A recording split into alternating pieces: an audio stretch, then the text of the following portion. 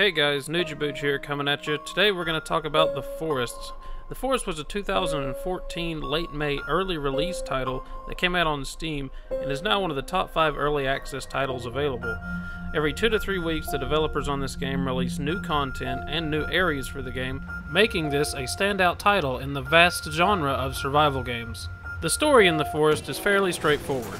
You survive a plane crash along with your son Timmy, as seen taken by a cannibalistic figure on your plane, and it's up to you to find out what happened to Timmy and the other survivors of the plane crash. With the use of a survival handbook, the basics for surviving the forest are laid out in front of you, and the blueprints for structures and fortifications and also weapons designs are also shown. But enough about that. Let's talk about how pretty this game actually looks. The graphics in this game are unreal. The HDR lighting, ambient occlusion, everything in this game shows just how much the creators and developers have put into it, and it really shows in the way the forest feels.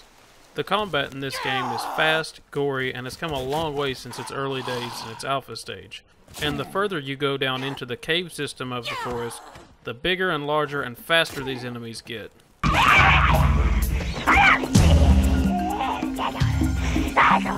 This is it. I have to beat him. Now, you would think that being captured by these cannibals wouldn't be the worst of it, but you'd actually be wrong. I would much rather be captured instead of out in the forest, simply because I don't have those things running all over the place looking for me. Speaking of caves, these things are huge. I'm talking multi-tiered, dark, and enemy-infested caves. However, there are some beautiful lighting designs that do happen in these caves, especially the water reflections in some of the larger caverns.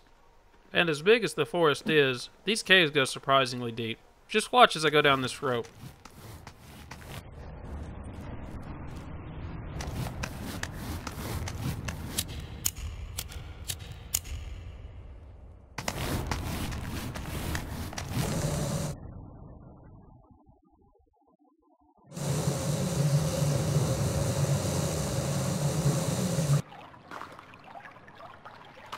Besides cave diving alone, the game actually also lets you do some underwater exploration inside the caves also.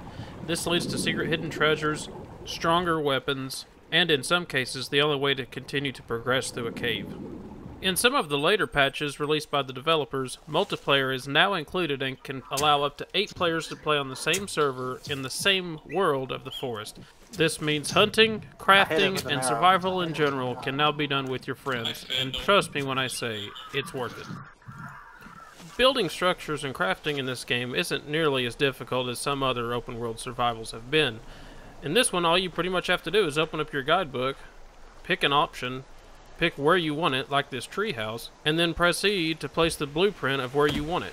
Gathering logs is pretty much what it sounds like. You chop down a tree, you're going to get your logs. Chopping down trees in this game is actually impressive to look at, too. Once you finish building whatever it was you were trying to complete, you can take pride in knowing that you chopped down the trees and did whatever it was necessary to make that happen. Now, when I built this treehouse, I thought I was going to be safe. Then, shortly after, about 7 cannibals came up, tore down the tree and the treehouse that I was in, which didn't result in a good end for me. In the current state this game is in right now, I would gladly give it a 7.5 out of 10. However, if the developers continue to give this game incredible content updates, this game could be way higher by the time of its official release.